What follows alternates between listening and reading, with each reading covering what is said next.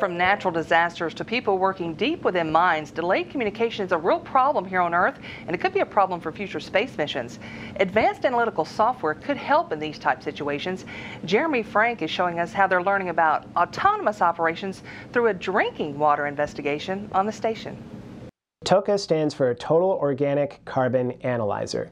This is a piece of hardware that's on board the International Space Station, and the crew uses it to make sure that their water is safe to drink. And so they have to sample their water supply about once a week, maybe twice a week, in order to make sure the water is all right to drink. We all want good drinking water. Yes, we do. They don't get the spring bottles up there, right? I don't think they do, no. All right, so they have to test it, and then you have a way now that they can look and see what's happening to that water, right? That's right. So today this is a job that's actually done by flight controllers at Johnson Space Center. So the flight controllers today are responsible for deciding when to test the water. They're the ones who decide how to look at the water samples after they're taken and go dig deep into it and make sure the water is safe to drink. They're looking at the health and safety of the TOCA hardware to make sure it's not malfunctioning. But on a future human exploration mission to a near-Earth asteroid or to Mars, that's a kind of job that maybe flight controllers on the ground can't do anymore because the crew and the vehicle will be so far away.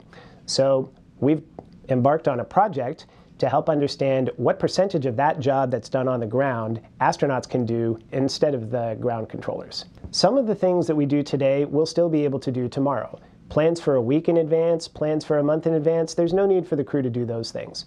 But things that the crew's doing day by day, things that they have to call the ground and ask for help for, if it takes 1 minute, 2 minutes, 5 minutes for the ground to come back with an answer, those jobs are going to be very frustrating, and in some cases they won't even be possible. So an experiment like the one that we're doing is designed to help understand what the crew can do. Once we decide that something is possible, then you can decide whether it's essential. So what we did was developed a web application that helps the crew manage this Total Organic Carbon Analyzer and its activities on a daily or weekly basis. And so there are three main things that a crew person can do today to help manage this thing that today would be done by the ground. So what we'll do is we'll take a very quick look at what some of those functions are. So the first one is the crew can manage the plan.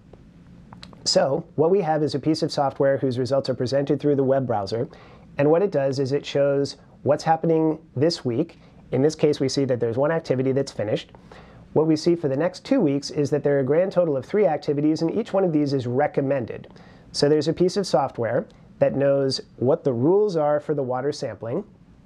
It knows what activities had been performed in the past, and what it does is computes which activities it thinks the crew is supposed to do in the next several weeks. So rather than have that information in a crew person's head, they can now look at the software and say, oh, the software thinks I'm supposed to do these things. The crew person can then say, I think those recommendations are right on, and I will send those schedule requests to ground. If they want to, they can add activities on their own because they think that those activities are necessary. So the software is not replacing ground. The software is not taking the responsibility away from the crew. It's helping the crew remember what the rules are and what they're supposed to do. Sometimes when you're driving your car or when you're listening to your dishwasher, you have a sense that something's not right. It's not that it's broken, it's not that it failed to turn on, but it sounds funny, or your car handles funny, or the water tastes a little funny. So those are not known problems, but they're differences, anomalies.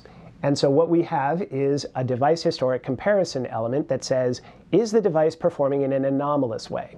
It's not known to be faulty, but something's a little different, and maybe it's a sign that you should start paying attention, that you should watch what the device is doing in the near term. If there's a problem, and if the crew needs to respond to a problem, or even if the crew just needs to remember how a device works, what it does, what its function is, where that part is inside the device, there's a lot of information that we've packaged up in a variety of forms to make it easy for the crew to do that.